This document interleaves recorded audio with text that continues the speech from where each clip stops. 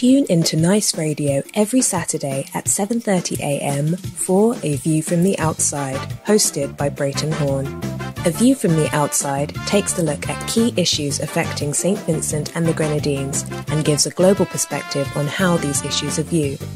Host Brereton Horne will examine a variety of topics to enlighten, stimulate debate, and explore solutions. Hear the facts, hear the real-life stories, hear A View from the Outside.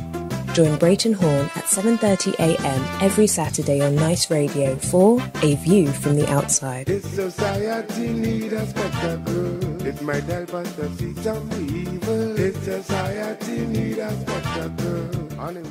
On A View from the Outside this week being the 13th of January 2024, we look at pressure, P-R-E-S-S-U-R-E, pressure. And we do so recognizing the fact that, generally, politicians react to public pressure and public outrage. The Merriam-Webster Dictionary defines pressure as a force or influence that cannot be avoided. And the Collins Dictionary states that if there is pressure on a person, someone is trying to persuade or force them to do something. And the Collins Dictionary gives an example. It states the political pressures to do something are enormous. Those definitions tell us that pressure is a force, not necessarily physical, which you put on someone to get them to do something. When you pressure someone, you try to influence them to do or not do something. When you pressure someone, you try to persuade them to do or not do something, or to stop doing something for that matter.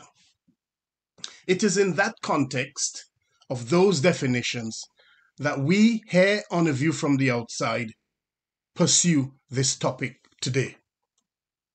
Currently, in England, there is a public inquiry into the situation where hundreds of post office workers were wrongly accused of falsifying their daily takings and stealing money from the post office.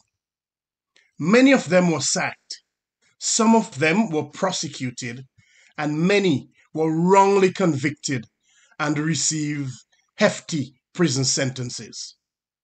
For years, hundreds of them heroically fought and mounted pressure on the establishment, including the courts, the government, and other culpable organizations, including the post office itself, to correct the wrongs done to them.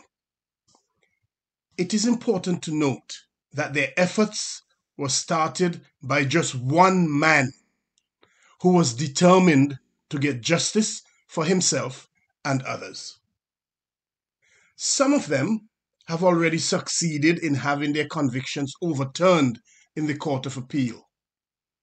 As the pressure mounted, the Conservative government has now taken the unprecedented step to bypass the Court of Appeal and pass a law to have hundreds of other convictions overturned en masse.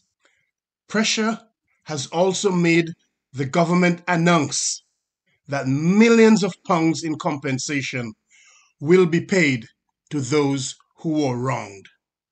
A British Tory or Conservative politician, Kevin Hollinrake, in response to questions put to him pertaining to the government's eventual response to what has now become known as the post office scandal, said, and I quote, "Whatever people think, politicians respond to public pressure and public outrage." Unquote. Yes, Vincentians, whenever there is public pressure and public outrage, politicians respond. It is important to remember that. Whenever there is public pressure and public outrage, others respond also. It is interesting to note here that Paula Venables, the CEO or the Chief Executive Officer, who was at the helm of the post office when the travesties took place, was awarded a CBE, which is a Commander of the British Empire, for services to the post office. She too had to succumb to public pressure and public outrage, and she handed back her CBE after over 1.2 million people signed a petition for her to do so. Yes, Vincentians, public pressure and public outrage cause politicians and others to respond. Pressure causes them to act and to react. That lesson about the post office workers who were wronged in the most egregious way and who did not cower in fear ought to serve as a wake-up call to Vincentians. It ought to serve as a wake-up call because over the years, those in power in the country have been allowed to get away with too much. Should there not have been sustained public pressure and public outrage on the government for having taken away Marcus de Freitas' property and for decades now refusing to compensate him despite there being a court order to do so? Should there not be sustained public outrage, public pressure on the government for having destroyed the multi-million-dollar business of Bigger Bigs? Should there not be sustained pressure and outrage for the way they have systematically lynched and destroyed Bigger Bigs economically? Should there not be sustained public pressure and public outrage on the government of St. Vincent and the Grenadines for what was meted out to Yogi Farrell? Should there not be sustained public pressure and public outrage on the government for what eventually transpired in the case of Cornelius John and the travesty of justice which he suffered? Should there not be sustained public pressure and public outrage on the government and the police pertaining to the CJ Weeks matter? Should there not be sustained public pressure and public outrage on the government for not providing you, the Vincentian people, with adequate health care? Should there not be sustained public pressure and public outrage on the government for all the atrocities done to so many people in the country over the years? And how about those outrageous things which the government is doing currently? Should there not be sustained public pressure and public outrage on them for those? Vincentians, you yourselves are under pressure. You know it. You feel it. You say it. The government of St. Vincent and the Grenadines is putting you under pressure. Many a time when your neighbor asks you how things are, your response sometimes is pressure, meaning you're finding it difficult to cope.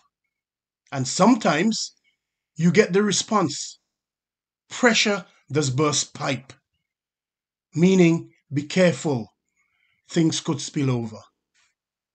Vincentians, you are bawling about the exorbitant tax rises in the country. Yet, there is no sustained public pressure and public outrage on the government. They know that the taxes are too high, and they know that the taxes will cripple you. Could that be why they said they have corrected some of the figures which they originally presented in the budget?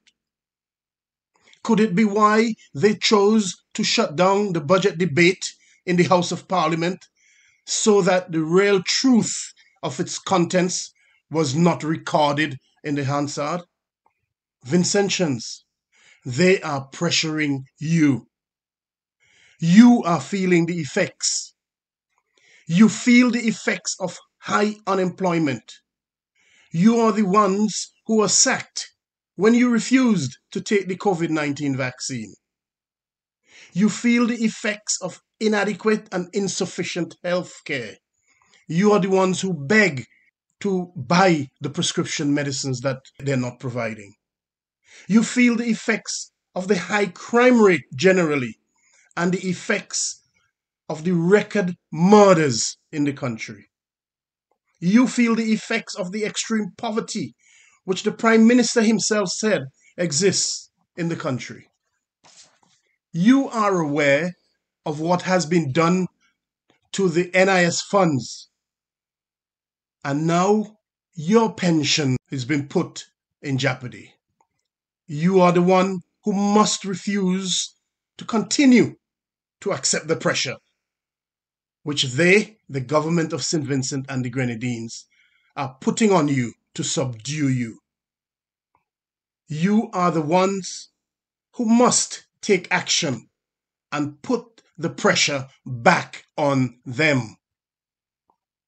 You have seen and heard what sustained public pressure and public outrage can achieve. It's time to put away your fears and put public pressure, sustained pressure on those in authority to do better for you and for the country. Of course, if they can't do better, put pressure on them to leave. Draft letters, draft petitions, and get signatures and send them to your parliamentary representatives. Send them to regional and international organizations, informing them of what Vincentians have been made to endure over the years and what Vincentians are continuing to endure under the current administration. Don't stop. Do what you must, because that is what sustained pressure is all about. Start if you have not yet started. Continue if you have already started. Don't be afraid to be the only one. Others will join in, you can be assured of that. Gather more people and apply pressure, sustained pressure, to achieve positive results. As you do so, continue to remember what the British Conservative or Tory politician said. He said, whatever people think, politicians respond to public pressure and public outrage. Vincentians, apply that pressure. Until next week, this is Brereton Horne with a view from the outside, with a reminder to send your feedback as usual to aviewfromtheoutside@hotmail.com. We also invite you to visit and like our Facebook page at A View From The Outside and visit our YouTube channel at A View From The Outside. Have a pleasant Saturday, a wonderful Sunday, and a productive week ahead